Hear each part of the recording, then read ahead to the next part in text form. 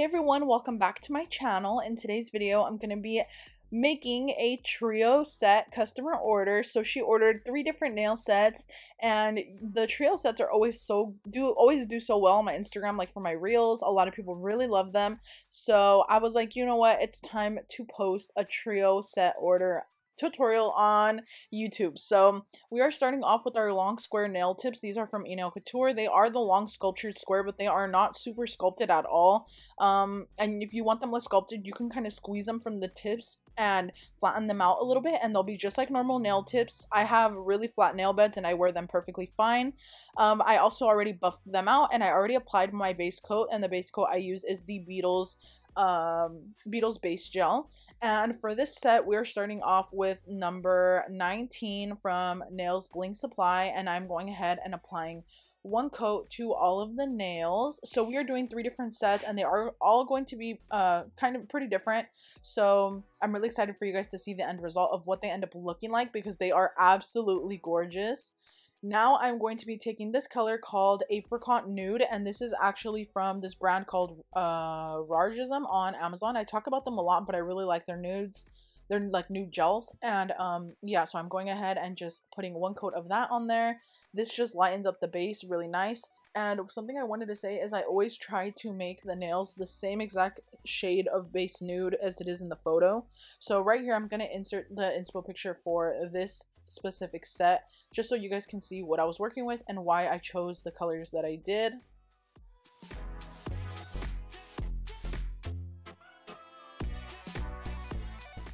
So this is the inspo picture, and shout out to this nail artist. So I didn't know if that is like a cool toned nude. It looked really cool toned in the photo. It might have just been the lighting because she took it in the shade, but I wanted it to kind of just have, I wanted it to have the same effect. So I'm going in with this color from Rargism again. Except this color is number 428, and this is a very cool toned, very sheer, almost purplish brown looking nude gel. It is very amazing as a topper, like how I'm using it here when you put it on top of another nail set, but for sure this one is one of those that you won't be able to use on its own unless you have so many coats. It's very sheer, but I just love it because it adds that extra different type of undertone on top of the other nude gel polishes that you can use underneath. So I hope that makes sense, but that's what I love to do with my gels. You guys know I love to layer, and I always layer to make exactly the color I need and make it perfect. So yeah, I'm doing that, and then I'm going in with my French tips now, and every single nail is going to have a French tip except the ring finger, as you guys saw from the inspo. It has like little pearl Mickey heads on the ring finger, and those are super easy to do, so I was really excited to try this out. And of course, doing French tip, I just pretty much wing it now, but the method I always used to do right before this that helped me get to this where I could wing it on its own was the A method. So you do 2 lines going straight up and then a line straight across the middle like an A going up the nail, and then connect all the lines with the smile line, and it makes like the perfect French nail. So that's a really easy method to do, and that just really helped me out. And the white gel polish that I'm using is from, I think it's from this brand from Amazon, but I will put it in the description for you guys. I almost use like so many gels from Amazon because I need them to be easily accessible so that if I run out last minute, because you guys, something about me is I'm very, I don't know how to explain it. Like, I don't know what the word is for it, but I don't pay attention to things until like last minute, and I forget about things a lot, like a lot, you guys. I forget about things, and I am I'm a really big procrastinator, which I absolutely hate about myself. That's like one thing that I hate. I wish I wasn't a procrastinator. I wish I did everything right when I had to do it. But my point is basically that I always run out of my gels, and then I forget that I need them, and then I go back to try to order it, and it's too late, and shipping is going to take too long, and I need to get the nails out like now because I took too long to like wait to make them, or stuff goes on in my life and I just don't have time. And so basically my point is I just need easily accessible gels. So Amazon is literally my go-to. That's why I always talk about the ones from Amazon. The companies don't even know I exist, but I love their gels. So yeah, anyways, I just wanted to say that. And yeah, so we're just doing the French tips on all the fingers here.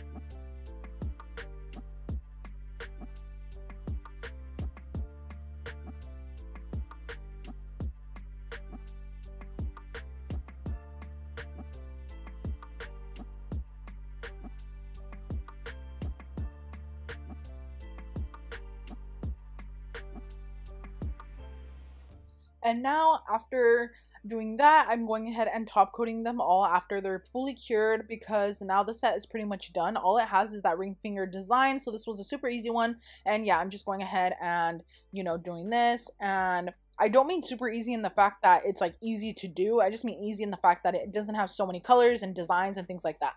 So now I'm going in with my Zuley's Bling adhesive, and this is like the best glue ever that you can possibly use for your gems, rhinestones, anything you use. I've been using it since literally I started doing nails, so it's literally the best of the best. It's always been consistently good. The only thing is the bottle gets like that, which is super crusty and annoying, but it's still worth it to just keep purchasing it because your rhinestones will not fall off. So I just go ahead and I'm going ahead and grabbing these little pearls, and I'm making the Mickey head shape. So you're going to want to use a bigger one in the middle and then two of the smaller ones on the sides. Mine are all mixed up. I don't have my sizes like organized by by size. I don't know if these ever come like that, like organized by size. If they did, I would totally buy them, but I always see them just in mixed packs, so that's what I get. And yeah, it was kind of frustrating. I kind of had to look for like the sizes and make sure they were the exact size I needed, but I went ahead and made a few Mickey heads on each, a few of them on my table, just because I didn't know how many I was going to need exactly. And now I'm grabbing my Zuley's adhesive. You want to make sure you apply enough, but for these little things, don't expect to wipe these off with acetone at the end. Like the little chrome color, whatever it is on top, comes off. It's like totally sucks, and you have to top coat over it. So yeah, just try not to get the glue on top of the pearls is what I'm trying to say. So yeah, just do that. And then I'm just going ahead and putting, I think, 3 of them on each ring finger. But I'm not showing each hand because I feel like it's not so necessary, and I don't want to have this video be too long for you guys. I want it to be like, you know, reasonably length. So like I want it to be like a good length. So I just show you guys one hand of each set of what I made, and at the end I will show you guys all of the nails together. So yeah, I just wanted to tell you that.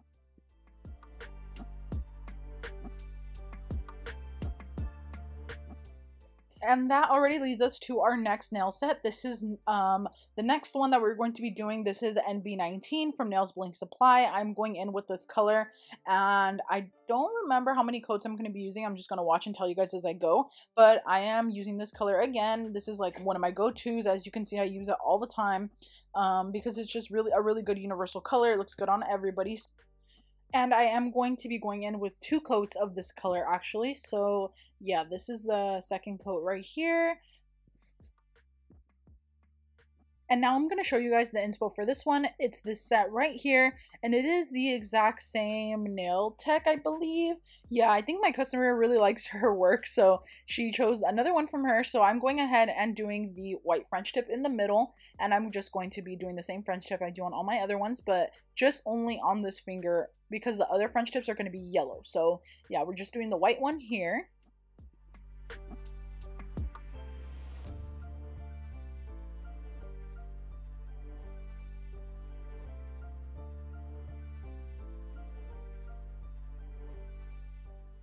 Next, I'm going to be painting the little flowers. So the key to this is to have extra product on the tip of your brush so that you can make a petal. And also make sure you keep the distance in between the petals so that they don't bleed into each other. Because if they do that, it's just going to look like a big blob. And I hate when that happens. I always end up removing it if that happens to me. So yeah, I'm going ahead and just making sure I have the space and making sure I have a little extra gel on my brush so that the petals are nice and not too thin. You know what I mean? I think if you're creating like a different type of flower, you can have the petals super thin, but for this specific one, I wanted it to look like the picture, so I was trying my best to get it. These type of flowers, fun fact, used to be super hard for me to do. I don't know why. Maybe I was using the wrong type of brush, but make sure you're using a brush that's a little bit longer. I recommend a 10 or 15 millimeter brush. Those are both perfect. I think 10 millimeters is like the perfect one though. So yeah, just to have an idea of what type of length brush you want to use. Don't use a super short one, or you could use a super short one for this design specifically, but for French tips and everything like that I always do, it's this brush that I'm always using, and this is a 10 millimeter. So in case you guys were wondering, I get a lot of questions all the time about that, so that's why I always like to bring it up. And yeah, we were just doing the flowers on the pointer and ring, and then I'm going ahead with the yellow, and I'm going to be doing that French tip on the pinky and the thumb. And for the yellow, I just went ahead and mixed colors to get the color I wanted. I actually don't have a yellow gel polish, which is absolutely crazy. I know, like, I have yellow like neon and other types of yellows, but I don't have pastel yellow. any type of pastel yellow gel polishes, so I went ahead and made my own. I just did white gel polish, a little bit of a yellow, a bright yellow that I had, and also just a little tiny dot of orange. The orange just makes it more of a warmer tone instead of it being so cool. Sometimes when the yellow is so cool toned, it can come off a little green, and personally I didn't want it to look like that. I wanted it to look way more warm, so I added just a dot of orange into the color, into the mix of colors. And yeah, so now I'm going to be doing this little yellow line around the flowers. As you can see, it's just what was in the inspo picture, so yeah, I just did that. And again, I was just talking about like the colors. I really love like color theory and mixing colors together. I have a really good eye for looking at a color and being able to tell what undertone it needs to look, or what color I need to add to make it the perfect shade. You know what I mean? I followed this person on TikTok a long time ago. It was on one of my old TikTok accounts, and he used to he used to have like a paint palette, and he would go to natural items outside, like trees, water, the sky, and try to mix colors to get the perfect shade that matches nature. And I absolutely love that, because I would look at his videos, and while I was watching it, I would be like, no, you need a little red, you need a little yellow, you need a little magenta. Like, I already knew what he was gonna use before I even saw him do it. And of course, like, it was crazy because I was just always shocked that I was right. So anyways, I just always love like mixing colors. That's like my point. But now I'm going to use the same yellow that I added into the mixture that I was talking about, and I'm just doing the little center part right here of the flower, and I'm just doing that really quick. And then I just used the dotting tool for that. It makes it super easy. And now I'm going to top coat after everything is fully cured, and I'm using my Beetles gel top coat as always. It's my fave. And I'm just going to be top coating every single nail, and then the set is done. So now we had to run it back to this nail really quick. I had to go ahead and top coat over these pearls. At this point, the glue is already fully dried from this set because I made this set first. You want to make sure that if you're using the Zuley's glue, if you're going to top coat over anything with that glue, you want to make sure it's fully dry. You don't want that Zuley glue to get on your gel polish brush. It's going to make it super hard to use, and it'll dry on there. And that's happened to me before. So yeah, I just wanted to say that. And in total, to do all these sets, these first two took a little under 40 minutes each one. The first one took probably 30 minutes. The second one took like 40 minutes, and then the last one is the one that took the longest. In total for all sets, it took me about a little under 3 hours, or 3 hours to make them all, and it's because this last one took me the longest. So I'm using this color from Rajism again. You guys know I love these gels, and I'm just going ahead and I'm applying this to all of the nails, and this is just going to be my base color. And then I'm applying one other color on top just to give it a little more of a warmer undertone. I love doing that, like I mentioned last time. This color that I'm applying on top is, I believe this is NB21 from Nails Bling Supply, and I'm just applying a thin layer to make the nails not so cool toned. I just want it to be a little warmer so that it's not just the one color that I had first. And now I'm going to be doing an ombre on every single nail. This is why this one took so long. It's because it's an ombre on every nail, and they're different colors. So this one's going to take way longer because I have to clean my sponge in between. And I had to cut out so much from the set. The set definitely took me a really long time. So I'm starting off with this bright orange color, and then I'm going to be ombreing it on the sponge with the color that I used last. I actually think it was NB19 again. So NB19, I'm just going to be kind of ombreing it on the sponge first. This part is slowed down so you guys can see what I'm doing. You're just going to want to do a layer, and it's going to look like nothing's coming out on the nail. Like when you sponge it on, it's going to look like nothing's there, but still go in and flash cure it. It's going to kind of have a grit. It's going to have a little stickiness for the rest of the layers to be able to stick to, and then you'll end up seeing the color payoff coming just in a few layers. So I hope that makes sense. But I am really flash curing in between each layer. You can see as soon as I put it in, I take it out. As soon as I put it in, I take it out. So like I'm flash curing and creating both nails at the same time, or both sets. This is the only set that I'm showing you guys both hands, because I was making both ombres on both hands at the same time, and it was just too hard for me to cut out one hand from the video, you know what I mean? So now I'm just going ahead and I cleaned my sponge, and now I'm going to be going in with the yellow. Good thing I had some yellow left over from the little flower nails I just did, so I just went ahead and used that same yellow, and I'm going ahead and just sponging it on here. I'm grabbing it from the table. That's why you don't see me applying it on the sponge like I did with the orange, because the yellow was already mixed in on my table because I custom mixed it earlier. So now I'm just sponging it on. As you can see, now the color payoff is pretty good. And now we're going to be doing a mint color. I'm using the same sponge for all of them. I'm not going to waste sponges. All you need to do is make sure you're cleaning them kind of good in between. But also, you guys, it doesn't even matter. You're not going to be able to see the colors underneath. Like this color, this sponge already had orange and yellow on it. And you can't even tell when I'm applying it with the teal or turquoise color. So don't even worry about that. And yeah, I'm just doing that on the sponge. Literally, I'm going so fast trying to get the set done as fast as possible because this type of set, like an ombre, can take you so long. You just have to learn how to like kind of manage it well and just super flash cure in between. That's like the biggest tip I could give you guys. And I get a lot of questions about people asking me if I get bubbles when I do this, and I don't. So I'm gonna be putting the sponges I use in the description box. I think it has to do with the sponges because the sponges will cause bubbles, you know what I mean? So definitely you know, try to get the sponges I use because I feel like they work pretty good. And yeah, so I'm just waiting until I get the color payoff that I want, but it is supposed to look kind of pastel, so I'm not trying to make it super opaque to the point where the colors are super bright, you know what I mean? So I'm just trying to do that. And I'm sorry if I keep saying you know what I mean. I just feel like sometimes I talk too fast or people don't understand what I'm saying. So I try to say it as best as I could in my, like, as best as it sounds to me.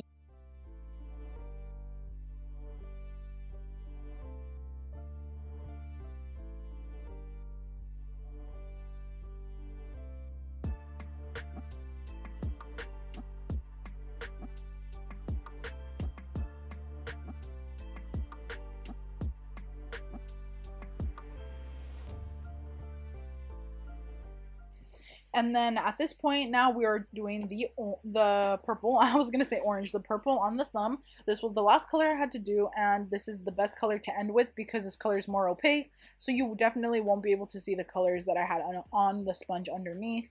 And that's the purple that I'm using. That's the blue that I used. And yeah, so I'm just blending it on the sponge once again, and then going in and sponging it on the nail. And this color, because it's a little more opaque, was a little easier to ombre because I didn't have to do so many layers like the other nails, and it was kind of showing up a little faster. As you can see right there, I'm already on my second or third and it's already showing up really nicely. So I love this color, and the best colors to ombre with are Nail Reserve gel polishes. They're so perfect to ombre with. I literally use them for all my ombres. If I'm using colored ombres, I always use their gels because they're so good.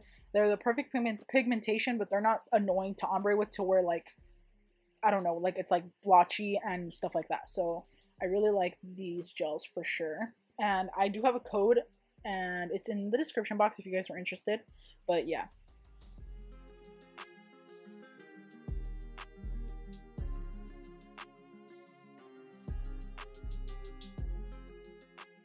Now I'm going in and creating the little flowers, but these little flowers are going to be the same color that corresponds with the ombre color underneath. So we're doing the same type of flower that we did on the other nail or the other hand, or no, sorry, on the other set before this. So the same little flowers, but they're going to be just in different parts on each nail. So you'll see what I mean by that. And yeah, I already explained how to do these little flowers, but I really love how this set ended up turning out. It was so pretty. This purple nail is for sure my favorite. Like, purple never used to be one of my favorite colors, but after doing nails, it's slowly becoming like one of my favorites. I love like lavender, this type of color, like lilac, or I don't know what this color is, or like more like periwinkle type of purples. I love those so much.